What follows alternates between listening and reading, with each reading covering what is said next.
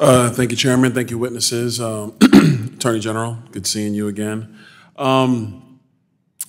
This is a great hearing, actually, and I know that some of our colleagues on the other side don't really want to focus on this sector or what's happening here in our capital markets. And I honestly believe the reason why they either A, don't want to focus on it, or B, say it's a waste of time is because it helps them achieve a lot of the political and social ends that they want to see without actually having to come here and vote. So this works a lot better when you have small pockets of activist shareholders bringing board proposals ad nauseum, and they kind of overwhelm the C-suite, if you will, to accomplish these things through the corporate sector that you could not get through the legislative process. And so I see why they don't want to focus on it. I know a comment was made about belief in anthropologic global warming, as it used to be called, or climate change, or whatever you want to say it is. No, I actually don't agree with that statement. I don't think that the science is settled. And I think it's interesting in 2023 that people talk about settled science unless you're talking about physics and the laws of gravity and other things that are now tried and true over many, many decades. But no, the science is not settled on that. But at the end of the day, what we're discussing is the real implications, the real world fiscal implications of ESG policy on our capital markets. If you look back to returns for 2022, BlackRock's own ESG screened S&P 500 ETF was down 20% in 2022.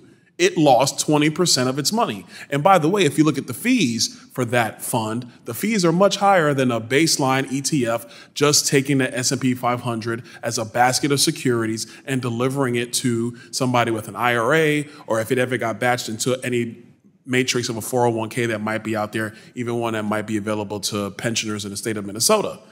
That broad-based S&P energy sector ETF was up 50% last year. 50%. Now, the reason why it's easy for me to talk about this is because I actually was a fiduciary. See, I was an investment advisor. I did the job. I would never invest my clients in ESG funds because they are more expensive and the returns are not there. The returns have not been there. And I think the issue that we're going to maybe potentially begin to run into is that because you have this chilling effect on the movement of capital into the quote unquote ESG firms, then by the sheer force of capital chasing them versus chasing other companies that either A, do not comply, or B, do not conform to the ESG matrix, by their dearth of capital, by default, their returns year over year as a company is going to actually wither over time. That kind of chilling effect is not what the free market was ever created to do. That chilling effect is something completely different, which is an anathema to the free market. Mr. Allen, I know it's been talked a lot about proxy advising and about, frankly, the voting procedures going on with these shareholder proposals. What would you think a good remedy for Congress would be to take a look at this and try to remedy this situation? Well, there were several things that Congress could do. Certainly, I think addressing Rule 14A8 and removing some of these social issue proposals from corporate proxy ballots and not requiring companies to have to put these out to a vote of their shareholders. Certainly that would help, particularly on matters that relate to ordinary business or that are economically insignificant for a company. As I mentioned in my written testimony, I think certainly there should be SEC oversight of proxy advisors. I think the SEC's proposal in 2019 struck the right balance and it called for a draft review process so public companies can review the accuracy and the completeness of the reports before their investors start voting on them.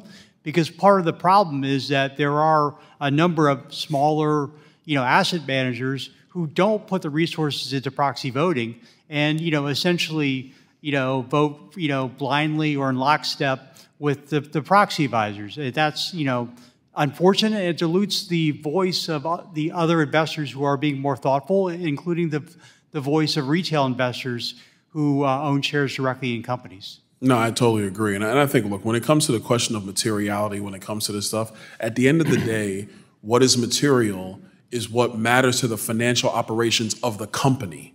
because the investment is into the company itself, not into the environment writ large, not into the social system of the United States or the world for that matter. It is the going concern of the company. And with that, I yield back.